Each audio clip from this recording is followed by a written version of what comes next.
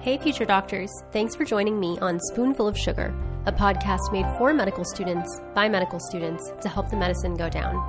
My name is Ria Mulherker.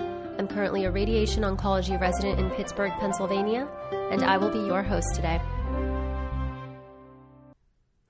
I'm sure everyone vividly remembers their experience as a third-year med student in surgery, and I'll never forget how every morning I would arrive at 4:45 in the morning, print out a list of my patients for the day, draw a fishbone next to each of their names, and then I'd proceed to record each of their labs, and then I would circle the abnormal ones. I'd make copies for the rest of my team, and then the interns on the team were responsible for addressing any electrolyte abnormalities.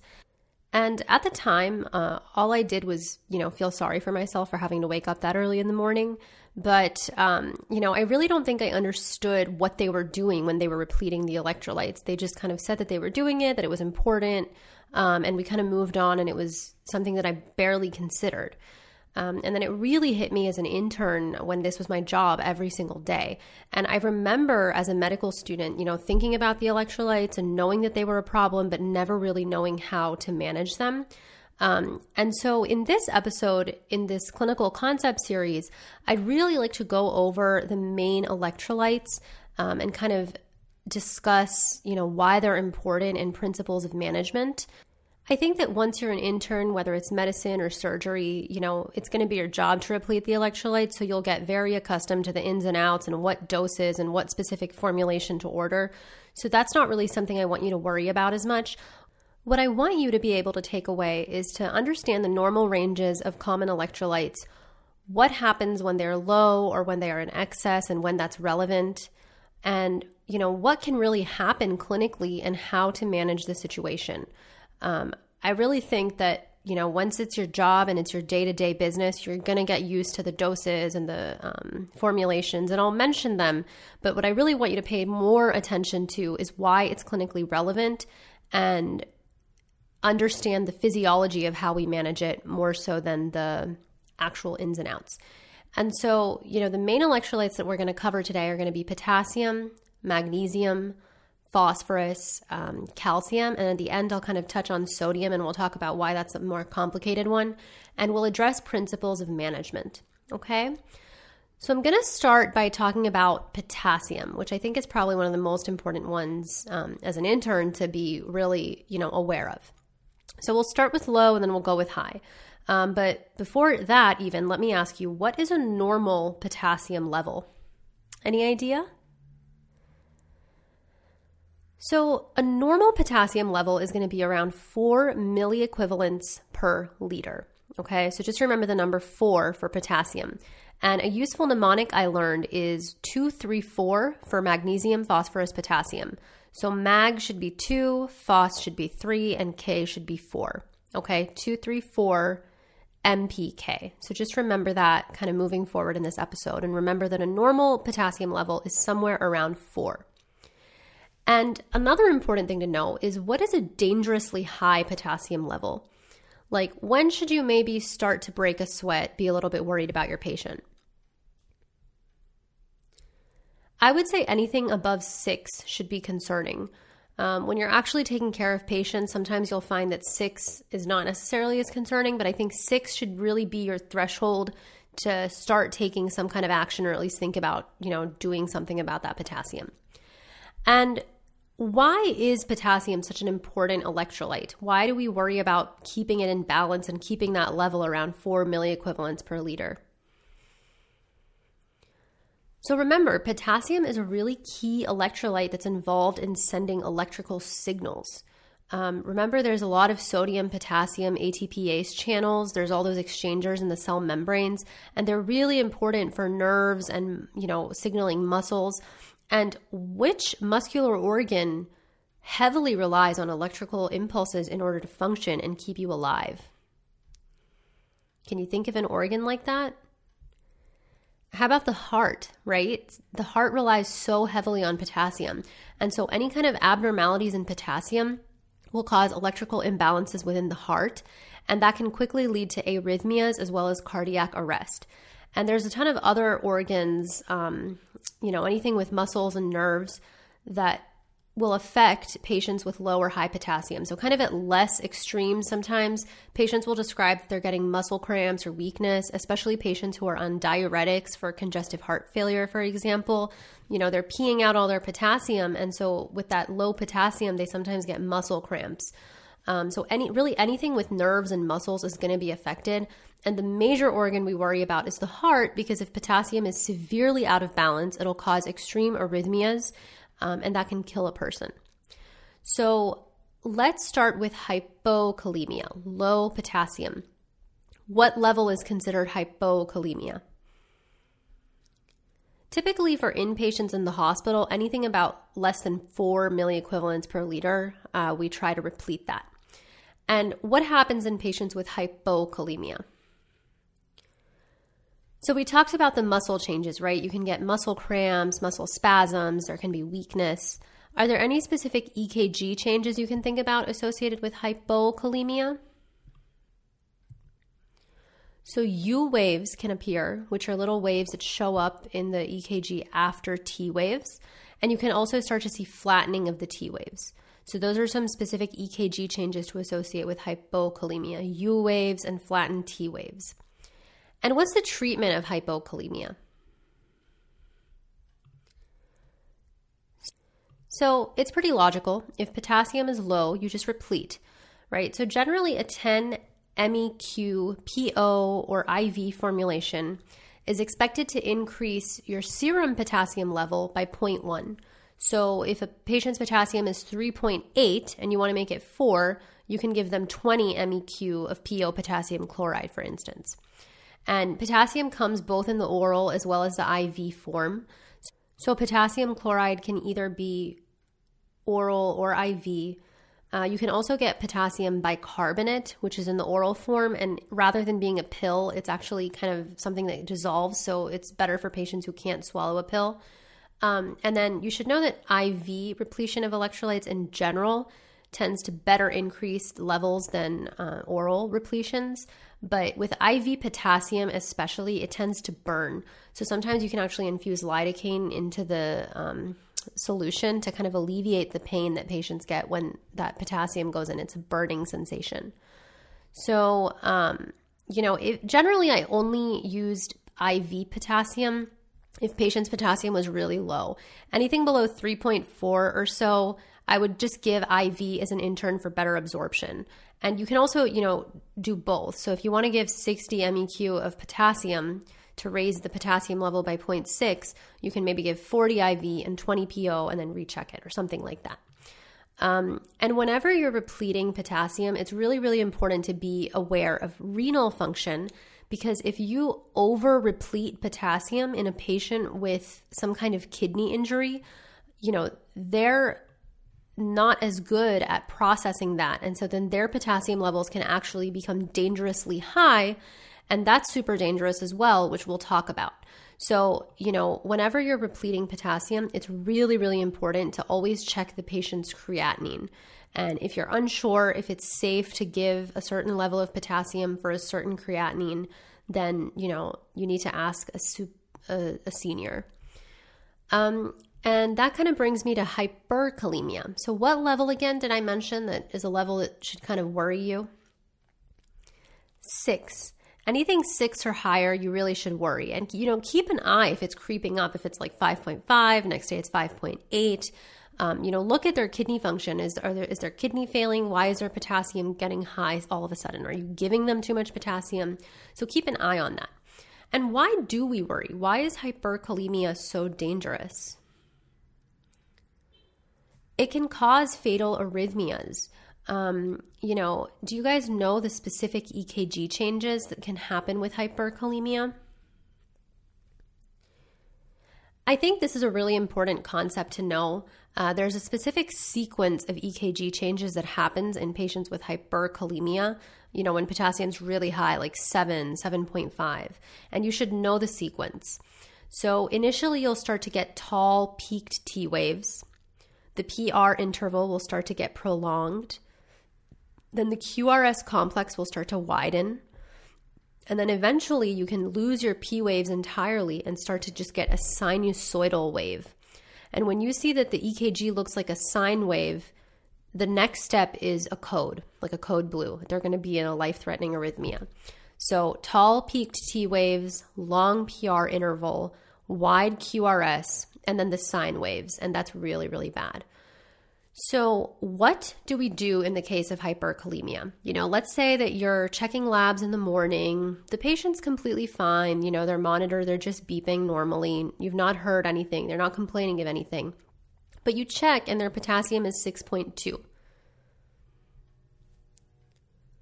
So it's easy to panic in this kind of a situation, and I probably would have my first time seeing a potassium that high.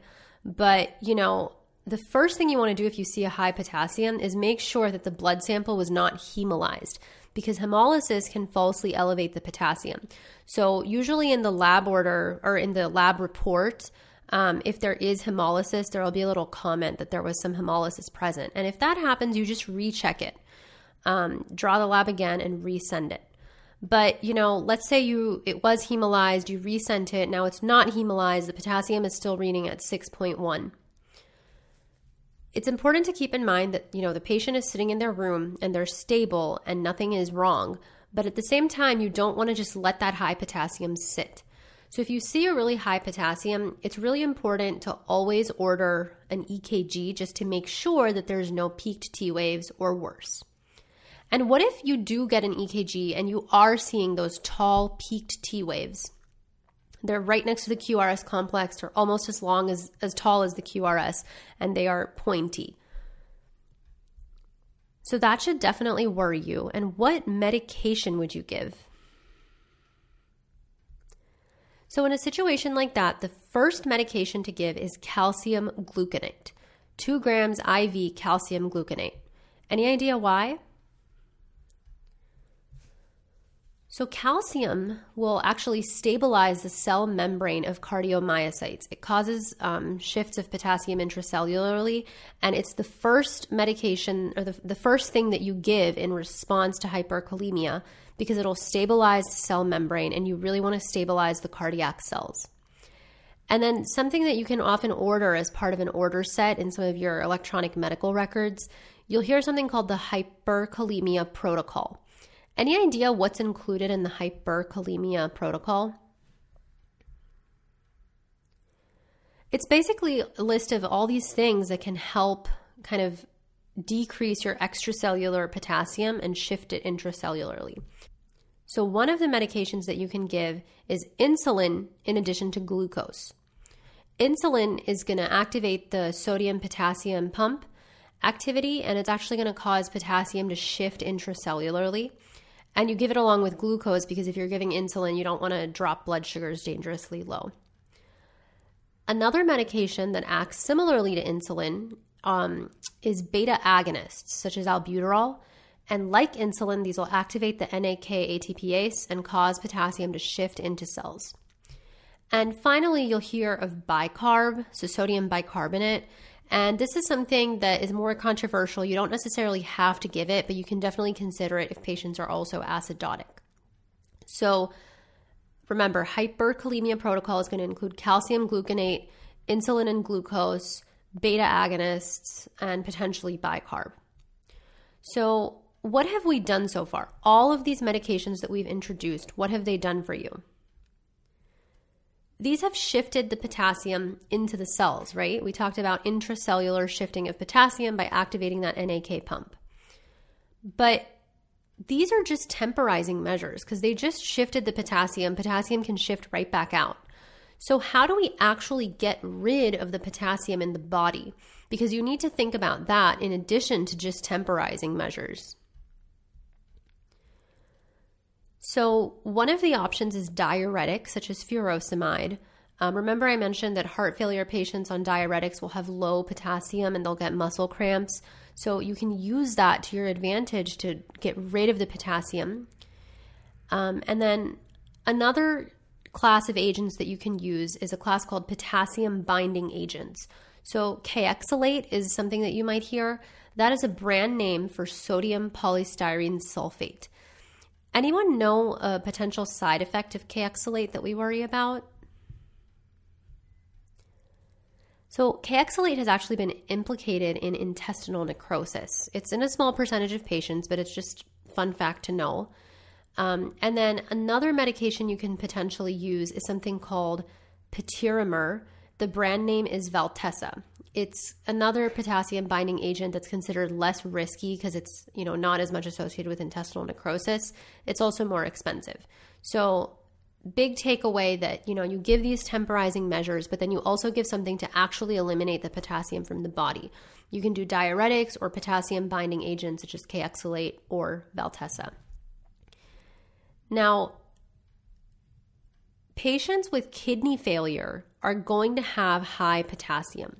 Remember, and that's why I said you should be really careful about repleting potassium in patients with kidney failure because they are not able to get rid of it as effectively and it'll build up.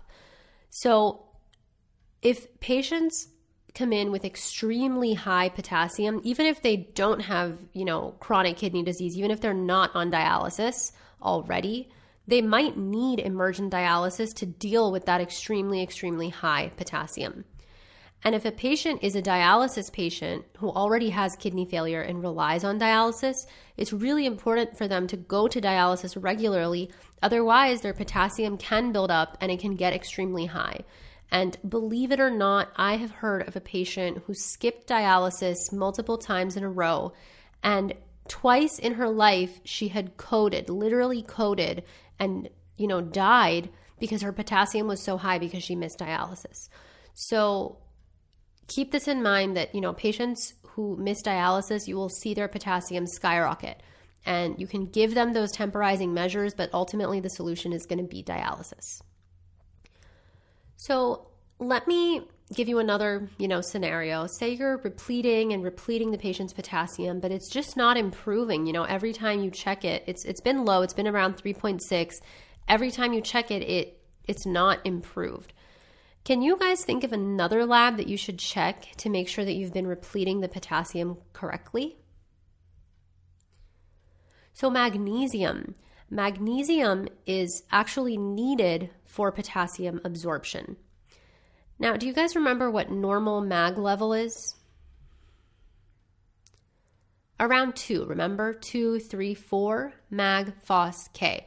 So normal magnesium level should be somewhere around 2. And what can happen if magnesium is low? So there's a very specific EKG finding that you should know for hypomagnesemia. Any idea what that is? It's called torsade de pointe. So torsade de pointe is a French term, and it basically means twisting around a point. And it's a type of polymorphic VTAC. It's really, really bad, and it's a step before the patient has cardiac arrest. So torsade de pointe is really terrible, polymorphic VTAC. The patient is very likely to arrest. And that is a finding that's seen with hypomagnesemia. And then hypomagnesemia is also associated with hypocalcemia as well as tetany. So then how do you replete magnesium? Any idea? It's also available in the PO and the IV form. You can get magnesium oxide pills. They come in 200 and 400 milligrams. And then you can also give IV magnesium sulfide, which is in 1 to 2 grams IV. And then what happens in hypermagnesemia if it's too high? So you can get decreased tendon reflexes, lethargy, bradycardia. And then similar to potassium and hyperkalemia, if the mag level is too high, you can also give calcium gluconate in this case. Moving on then to phosphorus. Remember what the normal level of phosphorus is? That would be 3. And what happens if phosphorus is low? Can you think of a disease that occurs in children that's associated with low phosphorus levels? Rickets, absolutely. And how about in adults? Osteomalacia. So, essentially phosphorus is a huge component of bones. And so with hypophosphatemia, you're going to get bone loss. So rickets in children, osteomalacia in adults. And phosphorus repletion is a little bit more complicated, and you tend to not need it as frequently as potassium or magnesium, so I won't go into too much detail.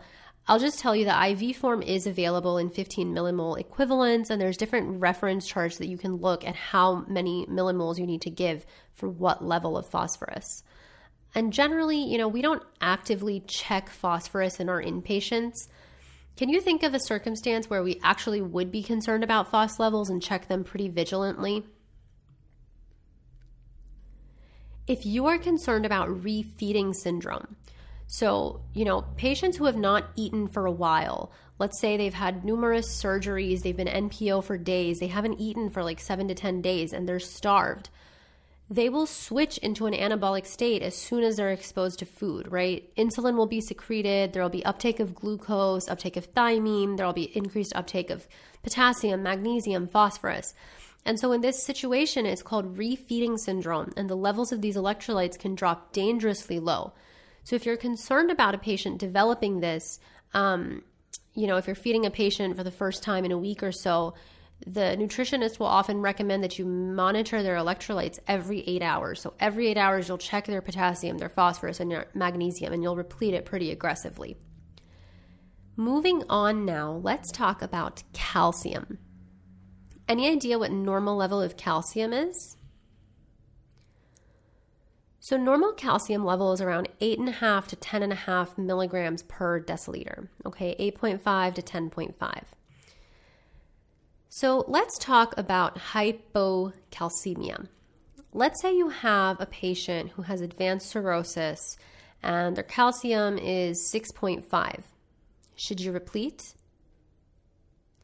Yes, right, because it's low, and we just said that the normal is around 8.5 to 10.5. They're at 6.5. I'm trying to trick you here. If you're thinking that you need to check another lab, you're absolutely right. You need to check for albumin and correct the calcium level for albumin. So the cirrhosis was actually a clue because remember, albumin is made in the liver, and patients with cirrhosis will have lower albumin levels. So you have to actually correct the calcium for albumin. And why would that be? Serum calcium is actually bound in the blood to proteins such as albumin. So if your albumin is low, it may not accurately reflect the free calcium. So there's actually two ways to figure out what is the free calcium in the blood. So one of the ways is to just use a formula to correct for albumin. So you can use MD Calc, or you can just learn the formula, which is pretty easy. The formula is you take the measured calcium plus 0.8 times the quantity of 4 minus albumin. Let's break that down. 4 is the normal level of albumin, so you just subtract, the patient's albumin. So if it's, let's say the cirrhosis patient's albumin is 2, you would do 4 minus 2 equals 2, right? And then you do 0.8 times that value. So 0.8 times the quantity of 4 minus 2 is 1.6. So 1.6 is the correction factor. And then you just add that to the measured calcium. So the measured calcium in our patient's case was 6.5. So we do 6.5 plus 1.6, and we find that their corrected calcium is actually 8.1.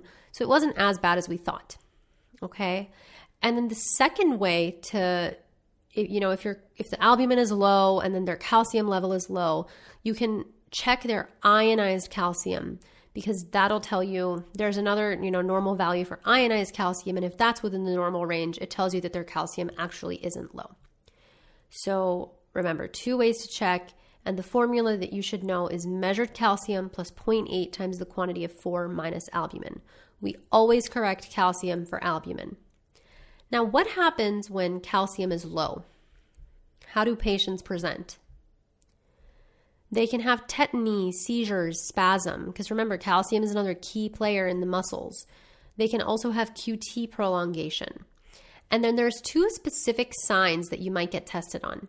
Any idea what there's special names for those signs, and you should kind of be familiar with them. So what if you tap a person's cheek and their facial muscles start to twitch? What's that called? Schwostek sign. And then what if you put a blood pressure cuff on a patient's arm and you inflate it to systolic pressure? And then their hand starts to twitch. It's the spasm of their hand and their wrist. That's Trousseau sign, okay? So remember, Schwostek is the cheek and Trousseau is the wrist with the blood pressure cuff. If calcium levels are truly low, you can replete them with calcium gluconate. And then the next one, that we should know is hypercalcemia. So what happens if calcium level is too high? How do patients present? For whatever reason, this is probably my favorite mnemonic in first aid, but the mnemonic for hypercalcemia is stones, bones, groans, thrones, and psychiatric overtones.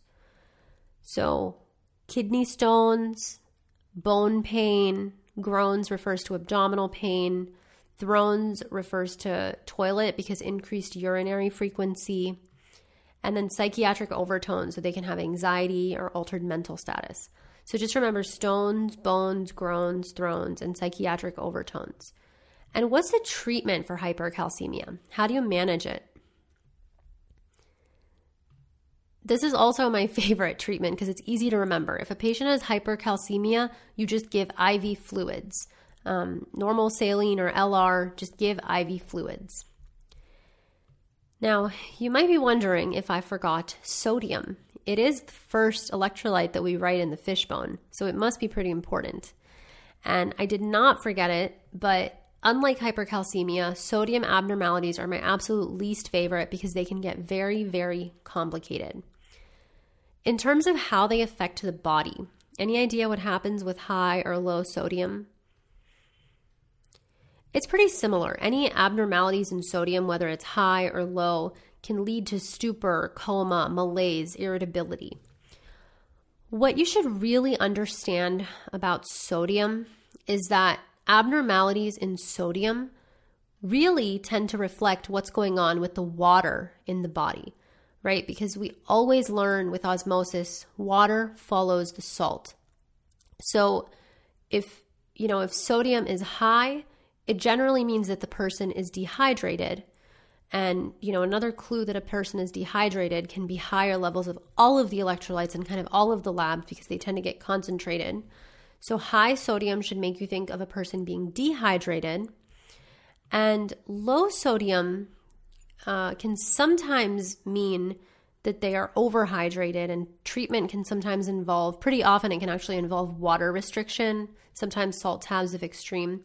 But just think of high sodium as dehydration, and low sodium can often mean a state of overhydration, but you can also have hypovolemic hyponatremia. So we'll talk about it really quickly. I just want you to remember when we talk about sodium, though, that this is a very, very complicated topic, and it could probably be a lecture or a podcast episode in itself. So I'm going to try to give you kind of the major highlights regarding sodium, and then I'm going to encourage you to go read more about it, or hopefully down the line we'll have a more comprehensive episode on hypo and hypernatremia, because these are important topics to understand, especially if you're going into medicine. But they can be very complex and difficult to explain in a condensed kind of way. So there are some algorithms actually to figure out, to help you address both situations of hypo and hypernatremia. And there's an excellent set of graphics in the book Step Up to Medicine, which is one of the resources that I used when I was studying for my Step 2 exam. And those graphics go really well into how you should kind of map out hypo and hypernatremia in your head.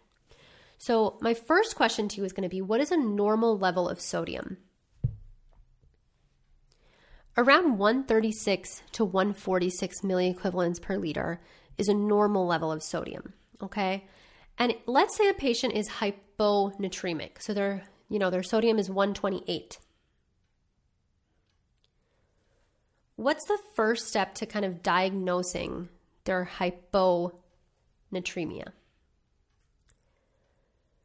So the first thing you want to do is actually measure their serum osmolality, and that's a lab that you can order. And if their serum osmolality, so I guess first I should ask you, what's normal serum osmolality? It's around 280 to 295, okay? 280 to 295. So if their serum osmolality is high, like let's say it's 310, that generally indicates a hypertonic hyponatremia, okay? So there's some kind of osmotic substance present, whether it's sugar. It can happen in hyperglycemia, where you get a falsely elevated sodium. And then there's also a special formula to correct the sodium for the sugar level, which you can actually look up on MD Calc. But in hypertonic hyponatremia, there's some kind of osmotic substance present, whether it's glucose in hyperglycemia or mannitol or glycerol. That's one branch. If the osmolality is normal, 280 to 295, this is generally pseudo-hyponatremia. So in this case, something else is high, and it's generally something like proteins or triglycerides are abnormally high. And so their sodium levels are actually normal, but they're just looking falsely high because of the proteins or triglycerides. Okay? And then if your serum osmolality is truly low, if it's less than 280, this is when you have true hyponatremia, okay? So when you have hyponatremia and the sodium is low, the first thing you need to check is the tonicity. So if they're hypertonic or they're normotonic, there's other explanations. If they're hypotonic and it's a hypotonic hyponatremia, this is a true hyponatremia, okay? And then after you check for the tonicity, the next thing you need to check for is the volume. So you need to assess the patient's volume status, and this is something that you'll get used to as you do physical exams on patients. If a patient appears dry, if they are hypovolemic, then, their total body sodium is low. And in this situation, it's generally recommended to measure their urine sodium, because if the urine sodium is high, then that tells you that they're losing sodium in their kidney.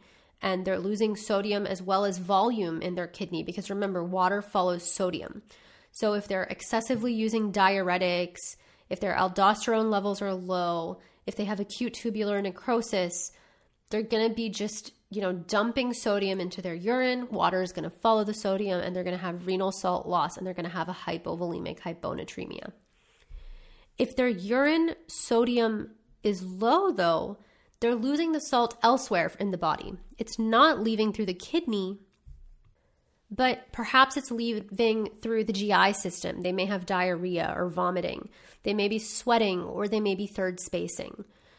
So, if they have a true hyponatremia and it's a hypovolemic hyponatremia, you need to figure out where they're losing the sodium from, because they're losing the sodium and then they're losing the water, because water follows sodium. So it's either through the kidney or through some other place in the body. So if the urine sodium is high, then your source is the kidney. And if it's low, then it's going out from somewhere else, such as the GI system. Now, what if you assess their volume status and they're hypervolemic? They're really, really swollen. They have 3+ pitting edema and bilateral lower extremities. They have ascites. They almost have anasarca. What are certain conditions that can cause that state? So anytime you think of hypervolemia systemically in the body, there's 3 organs that should come to mind as the likely culprits: the heart, the kidney, and the liver. Okay? Congestive heart failure, nephrotic syndrome, and liver disease or cirrhosis are all 3 conditions that can give you a diffuse state of hypervolemia. And hypervolemia can, it's a lot of water in the body, and think of it as just flooding your sodium. So tons of water in the body, low sodium, that's a hypervolemic hyponatremia. And then finally, the last option, if they're not hypovolemic, they're not hypervolemic, let's say they're euvolemic. They're just, they appear perfectly normal like you and me, and they're not dehydrated, they're not overhydrated. They're euvolemic. What are some causes of euvolemic hyponatremia? So SIADH, syndrome of inappropriate ADH, is a condition that can cause a euvolemic hyponatremia. This can also happen with hypothyroidism, and interestingly, it can also happen in psychogenic polydipsia. If a person just drinks a ton of water, they can actually get a euvolemic hyponatremia. So these are some kind of important, this is an important algorithm to know. And then the management of hyponatremia really depends on how severe the hyponatremia is. If it's mild, let's say their sodium is just 120 to 130 millimoles per liter, we generally just withhold free water and we restrict their water intake and allow the patient to kind of re-equilibrate spontaneously, because your kidneys are amazing, and if they're working properly, they will do that for you. So mild hyponatremia, 120 to 130, just withhold water. If they have moderate hyponatremia, 110 to 120 millimoles per liter, we generally give loop diuretics, and they can sometimes be given even with saline to prevent the kidneys from concentrating the urine. So if it's moderate, at this point, we do want to give an intervention, and that intervention is typically loop diuretics along with saline potentially. And then finally, if a patient's sodium is extremely low, like less than 110, or if they're symptomatic, and levels that low are super dangerous because you can have seizures even. And very low sodium levels are sometimes criteria for ICU admission because they need to be closely monitored for their neurologic status. So if sodium levels are severely low, or if the patient is symptomatic, you give hypertonic saline, and you actually want to increase the serum sodium 1 to 2 milliequivalents per liter per hour until the symptoms improve. And why does it matter to monitor how quickly the sodium levels are increasing? Why is that important? So another excellent mnemonic that I got from first aid, from low to high, so from low sodium to high sodium, the pons will die, okay? If you replete the sodium too rapidly, you can get an extremely dangerous condition called central pontine demyelination. And this is, it permanently affects the patient for life. There was an episode in Grey's Anatomy about this, actually, if you're a Grey's Anatomy fan. But from low to high, the pons will die, and you can get central pontine demyelination if you replete the sodium too rapidly. And then the other part of the mnemonic is from high to low, the brains will blow. So if your if your sodium is high and you bring it down too quickly, you can get cerebral edema. So both ways, you want to be really, really careful, and you want to monitor these patients. And that is why sodium is one of my least favorite electrolyte abnormalities, because it involves checking labs very frequently. Q2 or Q4 hours, and you have to make sure the sodium is right, and it never does what you want it to do, even if you do the intervention that you think will help them. So these can get really complicated. They typically involve a nephrology consult, and they can be very mind-boggling. But having a basic idea of the algorithm. So for hyponatremia, we start by calculating the tonicity, and then we assess the ECF status and try to kind of actually figure out what's happening. That's important to know. And then for hypernatremia, you also want to assess the ECF volume. Okay, so assess the patient's volume status. If they're depleted, it's a hypovolemic hypernatremia, where they're losing water more than sodium. So this can also be from diuretics. It can be from osmotic diuresis. For example, if they have excess sugar in their urine, it can be from renal failure. It can also be extra renal losses, kind of like we talked about with hypovolemic. So if their volume status appears depleted, and if they're hypovolemic, think about these causes. If they're hypervolemic, if they appear edematous, it seems that they have gained more salt than water. And this can also be multifactorial. It can be iatrogenic. It can be from sodium bicarb therapy. It can be from transparenteral nutrition.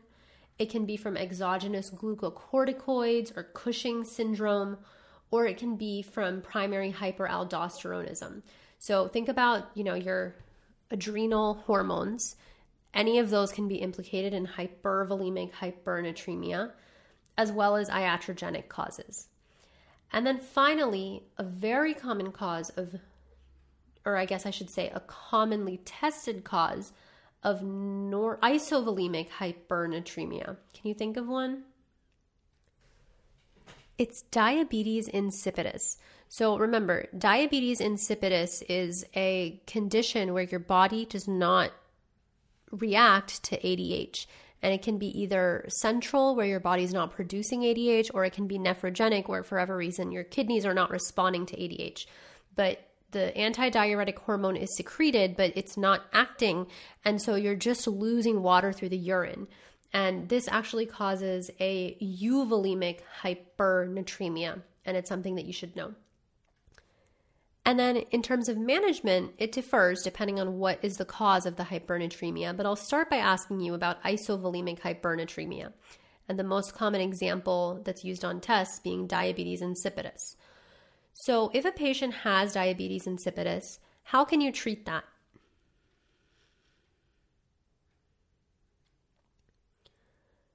So if the problem is central and they're not secreting the ADH, then you can give them vasopressin. You can also give them fluids or D5 if the patient can't drink.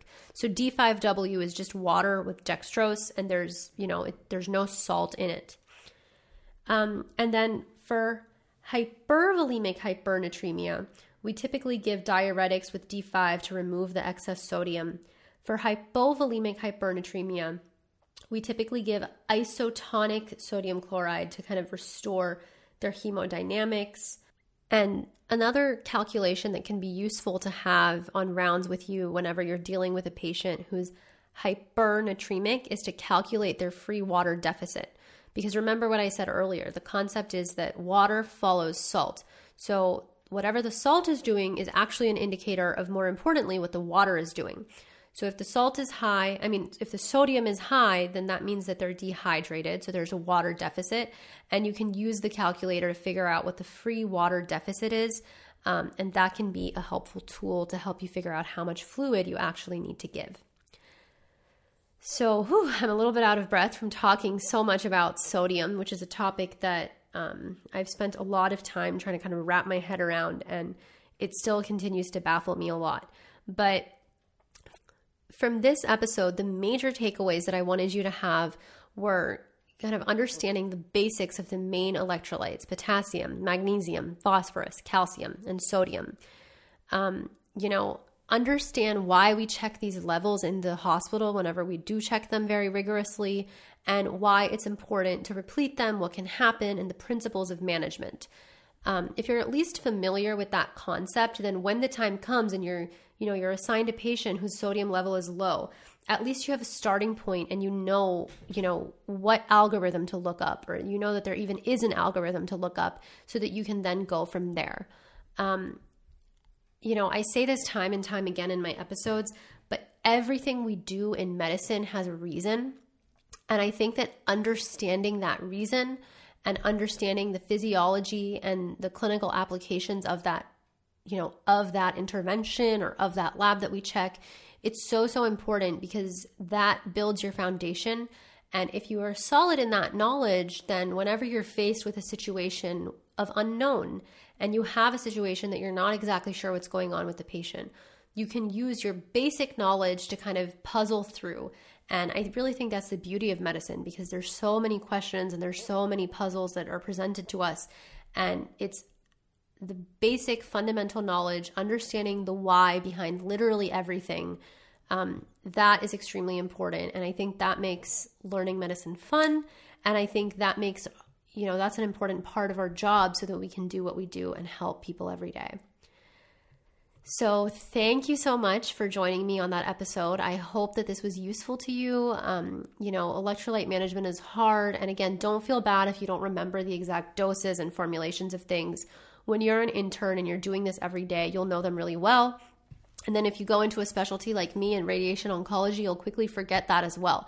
But that's not the most important part. The most important part is understanding the why, like I just said. So with that, I'll let you be. Thank you so much again for your time. It's really, really appreciated.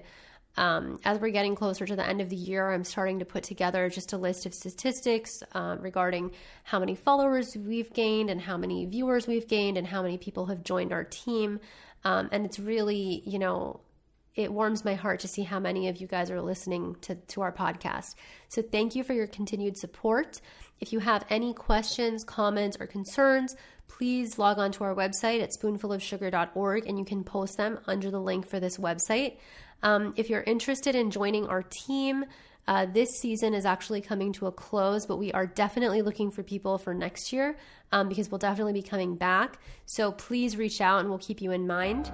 And, in the meantime, just remember, Spoonful of Sugar is always here to help the medicine go down. Thank you.